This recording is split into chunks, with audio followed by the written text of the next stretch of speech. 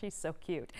We've got the busiest airport in the world. You've heard this before. And if you frequent Hartsfield-Jackson International Airport, you've probably also been welcomed aboard the plane train. But just who is behind that B as in Bravo voice you hear while riding?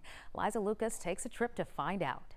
Every day, over 250,000 excited, exhausted, and even on-edge travelers rely on this voice. Welcome aboard the plane train. To guide them to their gates. The next stop is for T-Gates. And the woman behind that reassuring voice, Atlanta resident Sharon Feingold. Sorry. I'm like, when I hear the voice, I'm like, I can't focus. I know, but I'm like, it's like hearing like an echo of your own voice. Believe it or not, the journey to becoming voice of the plane train all started on an airplane. I happened to be on an airplane and was reading, and there was a whole article about this whole infrastructure down here, and there was the name of a guy. I thought, well, let me just reach out to him and just see if he has any plans to do anything with the voice. And of course, Sharon wanted to make sure her plane train announcements were anything but plain. This is a driverless train. People want to feel confident in technology. And so I felt like splitting the difference between a real person and having a little bit of a robot edge was the kind of right combination.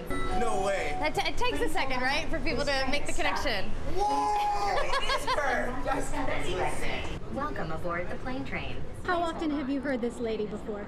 Oh, I hear her every day. Every day? Every day for the last 2 years. Well, I have to introduce you over here. This is her right. Oh, hey, Whether or not riders made the connection between Sharon's voice and the plane train is up in the air, but the role is nevertheless a special one for Sharon. What's your name? Del Reese. The next stop is Concourse D. D is in Del Reese. And before we wrapped up our own ride on the plane train, we had to put the voice of the train to the test with an 11 Alive WXIA TV sign-off. The next stop is Concourse W. W as in WXIA.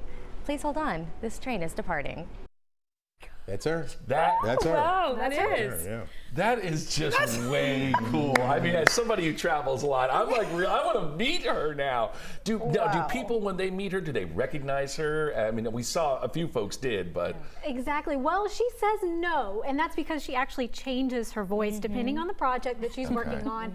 So if it's HGTV, you'll have one Sharon voice, and if it's Nickelodeon, obviously a totally different one. But just a couple clues of where else you might have heard her before. Yeah. I always thought it was a computer. Like that. Yeah. I'll take a burger with no fries. Exactly. You know, they'd be like, what? B as in burger. Yeah, exactly. This is actually a really big honor for her. She grew up here, her mom's from here, grandmother's from here, so deep Atlanta roots. That's huge. So that's huge, like you said. Yeah, when I first moved to Atlanta, when my daughter and I got on the train, we were like, ooh, we're on the plane train. It was like so unique, that voice and everything. Thank you, Liza, for bringing your story to us. It was a fun one. All right, Chesley, on to you in the fog and the rain.